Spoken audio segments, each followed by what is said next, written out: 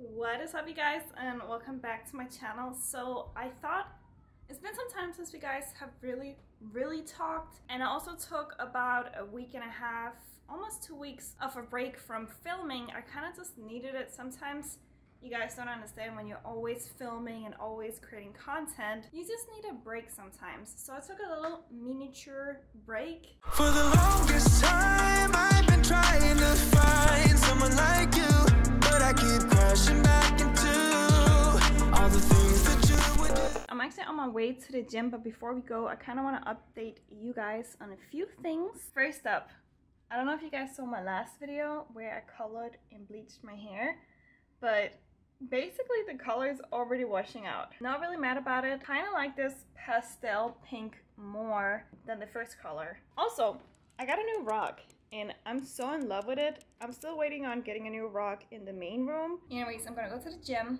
I've been staying consistent to the gym. I only missed a few workouts, but often when I don't feel like I have time to go to the gym, I end up substituting it with an at-home workout. Highly recommend you guys do it too. Please hold yourself accountable. If you don't have time to go to the gym, just bust out the dumbbells at home. There is no excuses. And you know what else really helps on working out consistently? Let me show you. I take half to a full scoop of this one. It's a pre-workout. I highly recommend to get the black cherry vanilla, which is the best flavor they have. And then I mix it with clear whey isolate, especially because I didn't eat like a heavy meal today. I just ate 3 slices of, so what I had was 3 slices of rice cakes.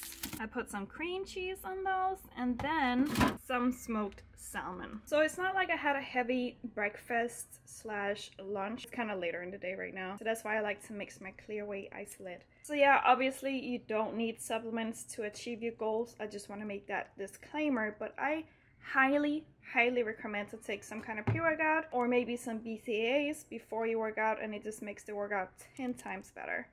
I also quickly want to say and raise some awareness that it is Mental Health Awareness Day. I did make a long, very personal post on my Instagram about mental health, especially because I do have a sister who is diagnosed with schizophrenia, Asperger's, depression, anxiety. So I definitely feel strongly about MyProtein decided to run a campaign to spread mental health awareness. So right now, if you buy one of these metal shakers, which by the way is a damn good shaker, they donate a large portion to a lot of mental health facilities worldwide, including Denmark, where I'm from. But obviously you don't have to get one of these, but I just feel like you not only are going to donate to mental health facilities, but you also get a good shake out of it, which also might motivate you to go to the gym more. So it's like a win-win-win. I'm really not trying to make this intro longer than necessary, but I just want to mention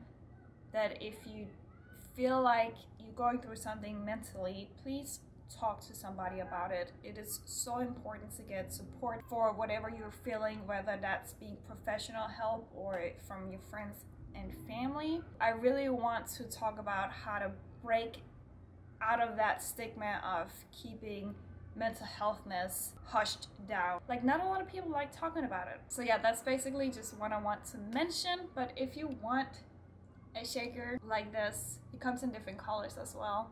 Or if you want any of the supplements that I showed, I will be linking all of these products down in the description to check out. And also in October, MyProtein is running a lot of discounts.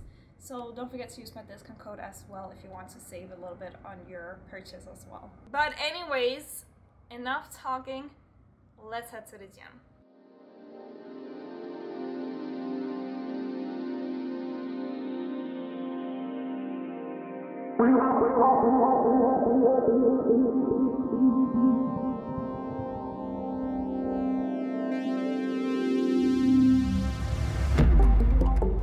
Hey, what's up you guys, and welcome to this video's voiceover. So I'm not gonna do a voiceover throughout this whole entire workout, but I did want to talk about some of the few exercises in this workout. One of them being this first drop set and superset with the TRX. So first we're starting with some elevated push-ups, I would say, and then I drop set it whenever I take a step forward because it becomes easier.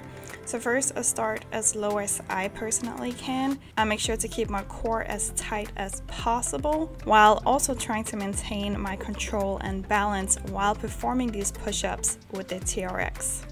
Okay, so this kind of made me laugh on the inside. I was just like, really? So my socks clearly made me slide, so you probably would need some shoes for this, just like me. But then after the TRX push-ups, I switch it over and do some TRX rows, and these are definitely also very challenging, just like the push-ups. And I'm also doing drop sets with these, just like the TRX push-ups. So it's a superset, and I do about, I would say, 5 reps for each station of the drop set before I take a step backwards if you're doing the rows, so it becomes easier.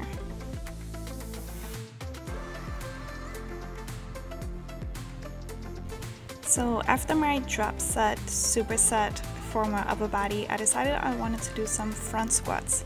So this is my first time doing front squats after this whole quarantine. I don't think I've done any type of barbell squats since the quarantine started in, I believe, end of March, or was it April? Okay, anyways, so I started really light. First I just started with a warm-up round before I added some weight, and then I just kind of focused more on higher reps rather than just piling on the weight. And I also just can't really lift that much in my front squats compared to my back squats. I do have a video explaining more about my squats and how to perform squats with a proper form in another video, so I highly recommend for you guys to watch it if you feel like you still need a little bit of guidance for your squat form.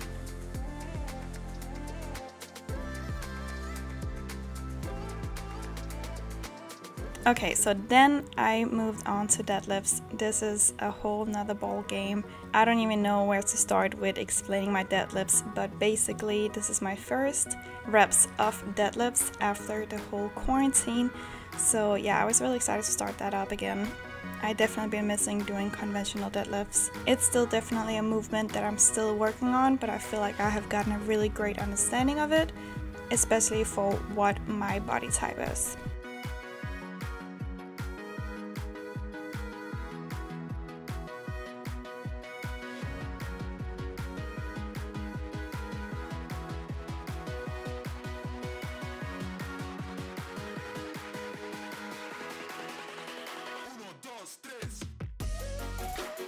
So lastly, I'm finishing off with a booty, aka a glute burnout. One of my #1 tips and advice to getting bigger glutes is that add these little isolated glute exercises in between your workouts or as a burnout at the end of your workout. And also I would highly recommend to add some activation exercises before you even start your workout. You can do all these 3 things, or you can also just pick one or another.